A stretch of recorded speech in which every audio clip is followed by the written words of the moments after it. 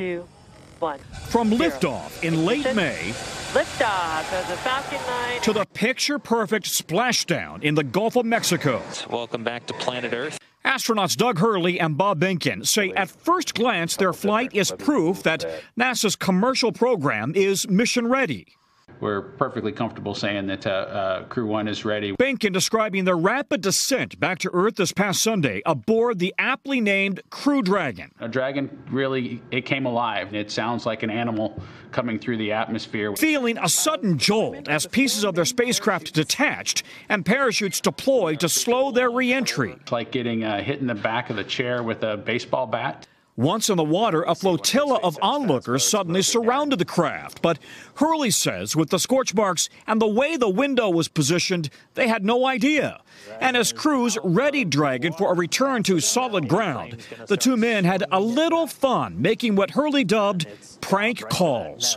That probably was pretty funny to hear that you have astronauts calling whoever we can call. It turns out those calls actually served a practical purpose, testing out the sat phone capability for future missions. Among those, they called Hurley and Behnken's wives, who are also astronauts.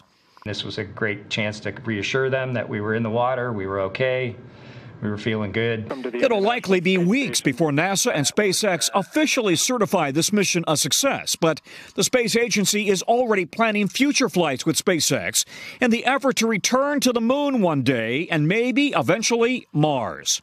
Now we've got commercial crew to the International Space Station, and eventually we're going to have a whole fleet of commercial space stations.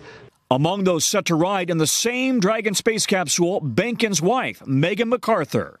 It's definitely her turn to focus on getting her mission accomplished. The astronauts ultimately spent 64 days in orbit, and during their time on the space station, they shared the incredible perspective from more than 200 miles up.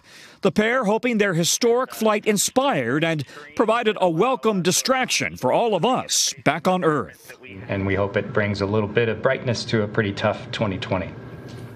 Hear to that. So Tom, Behnken, and Hurley, how are they adjusting to life back here on our little planet? So they say it's going to take a little while to adjust. You know, a lot of astronauts say it can take weeks before they feel like they're no longer on a moving ship.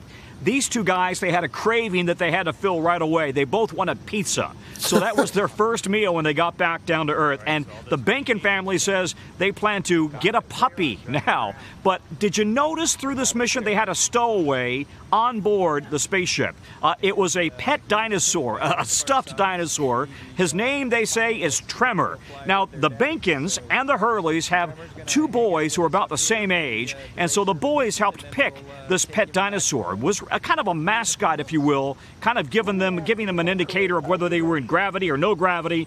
So now that they're back down on Earth and Tremor has gone for this ride for 2 months, they say they're going to share him, right? Kind of like the Stanley Cup. The Behnkens get him for a while, and then you got the Hurleys get him for a while, and then when the boys are all grown up, we'll see if it ends up in a museum or if they fight over who gets to keep it. I know, and the guys are best friends, too. I mean, do they still want to hang out, or do they need some space?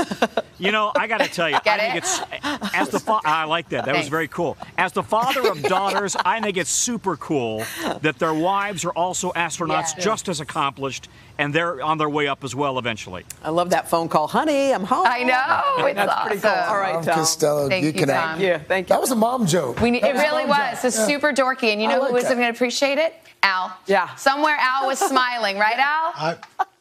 I was very impressed. Thank you. Very impressed. You showed great mom joke skills.